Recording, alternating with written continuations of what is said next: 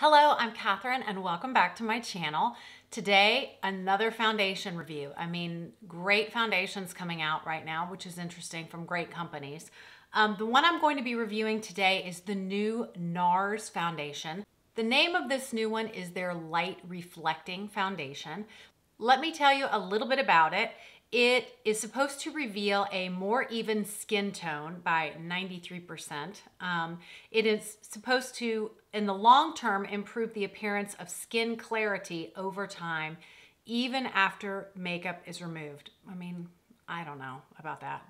It's a medium buildable coverage, natural finish, breathable all-day wear, vegan formula, suitable for most skin types, and it is acne-prone skin friendly. So even if you have sensitive skin, this is supposed to be good for you. It is a hybrid foundation that instantly blurs imperfections, smooths the look of textured skin and pores, and helps conceal blemishes, dark spots, and redness. All of that sounds great to me. It has a couple of interesting ingredients: biomimetic oat, which visibly improves clarity by reducing the appearance of redness, and it's supposed to smooth and calm the skin. Japanese lily turf, which immediately strengthens skin's barrier. Cacao peptides and milk thistle, which helps to reduce the negative effect of blue light and other environmental stressors. This sells for $49. You get the typical 1 ounce. Looks like 36 shades. Nars foundation shades are very interesting. I've found, as I've watched a couple of reviews of other people wearing this, they've all been on the same page with me. They run a little warm.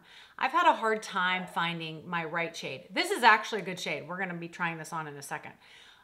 This is the shade Deauville, which is what finally I feel like is my correct shade. I have lots of Nars foundations. I have the Sheer Glow foundation, which I have in the shade Santa Fe, which I'm not even sure. This is a little bit too dark, but it is a little bit sheerer foundation, so it's fine. Better in the summer. I also have the Radiant Longwear foundation, which I thought was going to be kind of similar to this, but this is more of their longwear type of foundation. I have their Soft Matte foundation, which I did not pick up for the longest time because I thought it was really not for me if you have more dry skin. But I love this one if you put it on very sparingly and use a hydrating primer underneath. And I have the Nars Tinted Moisturizer, which is really more than most tinted moisturizers. It's got a little bit more coverage, and it's actually a very, very nice product. So that being said, the only one we care about is this new one. Let's go ahead and apply. I'm gonna be wearing all Nars products, just like I did in the Charlotte Tilbury, just so we can kind of have fun and play and have a full day of makeup with this. So like I said, I'm in the shade Deauville. And if you are interested in finding out more about how this foundation wears on me all day, then stay tuned. So this new foundation is getting a lot of hype. I'm very excited to try this. I did put on some of the Nars Radiance Primer. This is also a sunscreen. I like this primer. It's really nice. I'll have all the products that I use listed down below because I'm not going to list out all of them today. But this is one, and I think this is a nice primer. So let's go ahead and get to the application. Again, here is the Nars. It comes with a nice little pump. I'm gonna shake this because you just never know with foundations. You should always shake them up. I'm going to be using my Anissa Beauty Pinnacle Foundation brush because it's the best. And I'm gonna do one pump, just one pump on my hand here. And I'm gonna do one side of my face so we can actually see the coverage. So I'll do just this side. So I'm gonna bring you in so you can see me apply it. This shade is perfect for me. If you are my similar skin tone, this is really nice for me. But Nars is tricky with these foundations. They're very warm.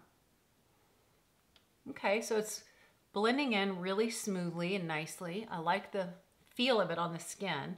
It's not super tacky. And I definitely think you can see a big difference between this side and this side. It's given nice coverage, but feels very nice. And I don't feel like I put very much on, which is great. So yeah, big difference on that. Ooh, I like the finish of it.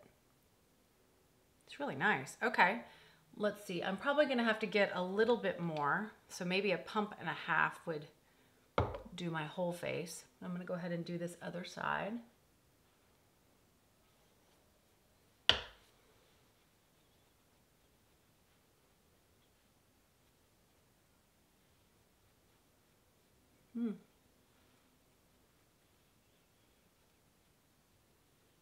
I do feel like I look lit up. It's not greasy. Hope you can see that. But it's definitely light. It's reflecting some light. So there's obviously something in it. I'm not sure what the ingredient is that is doing that, but that's really nice. Particularly for drier skin. This is nice because it's not going on heavy, like a heavy, drier foundation. It's actually very smooth. And I don't feel much tack on my skin, which is really nice. That's good. We'll see how it wears, but applies very nicely, and I'm really liking the finish of this on my skin. Okay, so I'm gonna go off camera and put the rest of my makeup on. Again, all of that will be listed down in the description box below. And then I'm gonna do a wear test, and I'll check in at the end of the night, and we'll see how well it did all day. Okay, makeup is on, and I had so much fun with this makeup today. If you want me to do a full face of this Nars makeup, I will, but I really had fun. I will highlight one thing. I had seen this from another makeup artist using the eye pigment, what do they call these? The tinted smudge-proof eyeshadow base, and I got this darker color. It's like a deep kind of a brown, and I put that all over my lid, and then all I had to do was I have this little Nars Orgasm palette, and then I just put this shade here all over the lid, and that was it. And I just love the effect of that. And it's long wearing and really nice. So I had so much fun putting on this makeup, and I did all Nars. So again, let me know in the comments if you want me to do a full face of this Nars makeup. I think I'll bring you in, but the makeup went on beautifully over this foundation. I love the way that it is sitting, and it is not overly glowy, but I definitely feel health kind of coming from my skin, and you can see a little bit of like light reflecting. I don't know if you can see that, if that shows up on camera, but it's very flattering. It's just very flattering. I really like it. It's different from the Charlotte Tilbury. I'd have to do a full comparison, but it definitely is different than the Charlotte Tilbury. It's a little bit thicker feeling, but not much. Really nice though. We're gonna do a wear test. I will come back at the end of the night and let you see how it wore, but so far I'm really, really pleased with this new Nars. And to be honest, it's the best of the Nars foundations that I've tried. This is by far the best for my skin type, normal to dry. And of course I'm 51, so if, you know, just to kind of put everything in perspective, I'm really enjoying this makeup, and this is gonna be a fun wear test. So far, so good. I will be back at the end of the night to show you how it wore and to give you my final thoughts. I'm back. It has been a while, and I think you can tell. The only thing I did is I reapplied some lip gloss. These Nars lip glosses are great. This is in the shade Primal Instinct, and I really like it. I have a couple of those Nars glosses. They're great. They're very lightweight on the lips. But let's go back to this foundation. I really am enjoying this foundation. It has stayed on so well. It hasn't broken down at all. I'll bring you in so you can see a little bit better, but hasn't broken down even that much on my nose. And it's just, the makeup went on so beautifully, and I love having the little bit of reflection of the light, which is what I'm hoping you can see on the camera. It's really nice. I think this is a great foundation for over 40 skin. particularly if you have normal to dry or dry skin. I think you'll really enjoy this foundation. Now, I want to go back and preface that I did use this Radiance primer with it. However, I don't think that that really had that big of an effect, but I do like having somewhat of a hydrating primer, especially in the wintertime with drier skin. But I loved this whole makeup look, and it just has lasted so well. I'm just very impressed. This foundation is really good. It is worth trying. It is by far my favorite Nars foundation. Like I said, I have all of these foundations from Nars, and yet I don't really gravitate to pull them very often. So I like them, but they're not my top choices. This will definitely be a top choice for me.